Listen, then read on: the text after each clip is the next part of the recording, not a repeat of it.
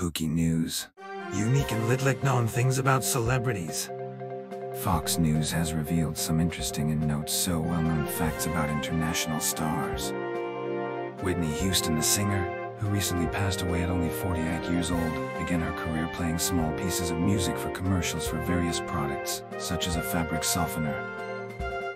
Elvis Presley, the music teacher of the man who has been dubbed the King of Rock and Roll, told him in 8th grade that he had no talent for singing. Katy Perry. Some may think that the beautiful Katy Perry caught the attention of her ex-husband, Russell Brand, by the way she looks. But things were completely different. I was about 9 feet away from him, and I threw a bottle right into him, she said of their first date. Lucille Ball. The I Love Lucy star is probably the most famous redhead in the world, but the actress is brunette if she doesn't dye herself. Walt Disney, the creator of the famous cartoon mouse Mickey Mouse, was afraid of mice, although he was not afraid of other animals at all. Sandra Bullock.